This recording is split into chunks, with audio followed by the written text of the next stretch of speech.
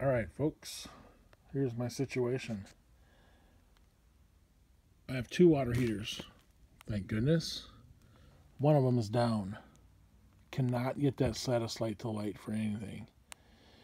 This one works fine. They're both identical. They both pipe into each other. So I think they work in unison. But our hot water is short-lived because of that, I think. Because this one's producing cold water and not hot water. Anyway, this guy will not produce a Satislight for anything.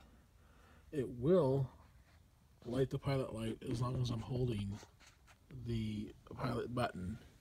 I can hold it for 2, 3, 4 minutes and it will stay lit, but the Satislight will not come on.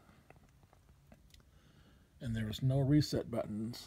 I thought this might be a reset button here with that red sheathing around it, but I can't seem to get that red sheathing off to see if there's an actual button without breaking a fingernail. Maybe I need to get a pliers and just rip that sucker off without breaking it, I hope. There's no reset buttons that I've seen in previous videos from other people in this area. It's just the two wires going down to there, and everything's wired into the water heater. So my question is, what do I need to do to get this Satislight to work? When I first touched this thing, I thought that I had a Satislight going, and the more I read and the more I messed with it, it never came on again. So like I said, I can get the pilot light to light and it'll stay lit,